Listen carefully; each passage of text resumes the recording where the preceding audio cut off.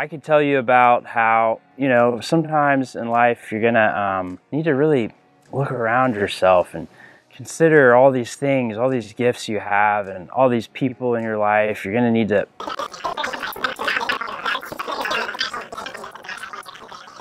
So I could tell you about all those things, but I'm not.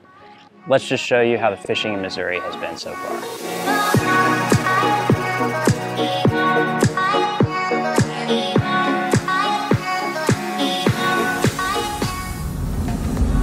I just had an awesome day out here at the creek closest to me in Missouri that has wild trout, wild rainbows. I caught like probably 7 or 8, which I think is my best day here in terms of numbers.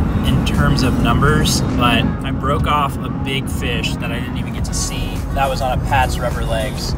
Really sad that I broke it off. That kind of sucks because fish that size are really rare in the stream. And then I got a second shot at another really nice fish, and I landed that one.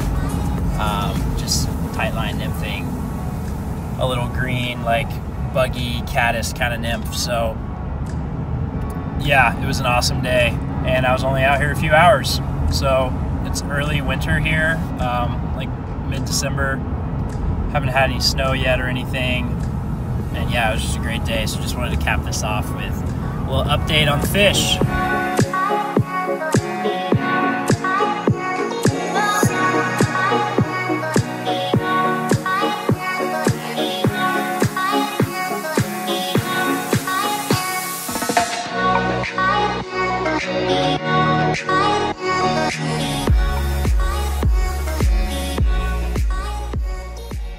Frick, person, you just drove right in front of my sunset. Oh my God.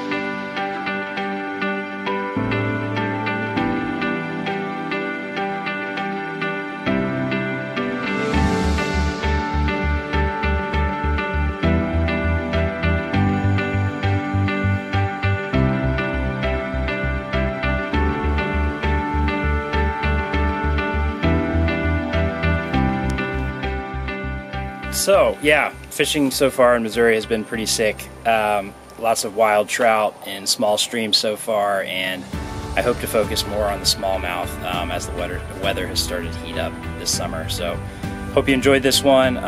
Hit like if you did, subscribe to the channel, check me out on Patreon now, I'm on there, and yeah, see you in the next one. Stay fishing.